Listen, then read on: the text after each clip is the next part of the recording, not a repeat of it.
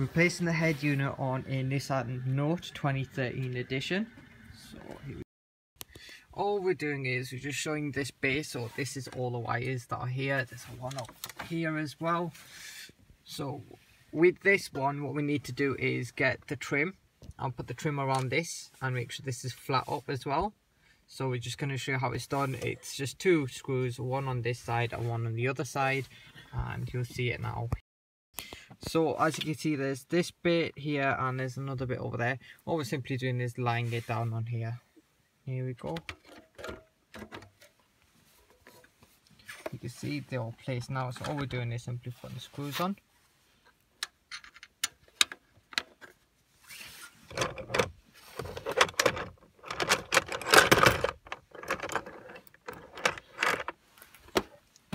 So using Phillips head. There we go. Right, yeah, so all we're doing is simply just forcing it.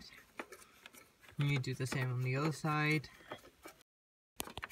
While you're getting this done, just be aware, be reasonable with how tight you screw it. Remember, this is a plastic casing, so you'll end up damaging the casing, if you tighten it too much. And you might end up having issues later on trying to remove the head. Now the screws on, we're going to put it back there. Right, as you can see, the screws already set up. This whole case is ready. So all we're going to do simply now is just connect the wires back up. Just going to get up here and show you as well. There's 1, 2, 3. Blue one as well. Make sure it's facing downwards. 4. Another 1. 5. Just push this all the way back. There's another one that is quite a hard one to get in. Can't really show you it, but you hear it click. And then once that is in, you simply push it back carefully and ensure the top is connected properly. Right, so that's that part done, and then we have the top part.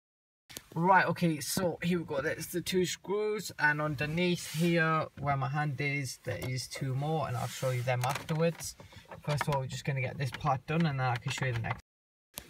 Right, here we go. So let's see if I can get underneath. Here you go. So you can see there's one there, and then there's another one somewhere around there. That we're just simply going to get that done.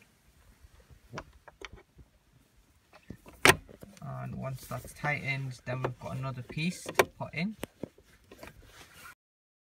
Right, okay, so once that's done, we're just simply going to put the mat back in here just to make it look a bit better. And then we've got a little trim piece.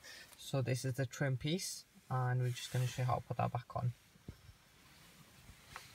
So simply just push it in carefully.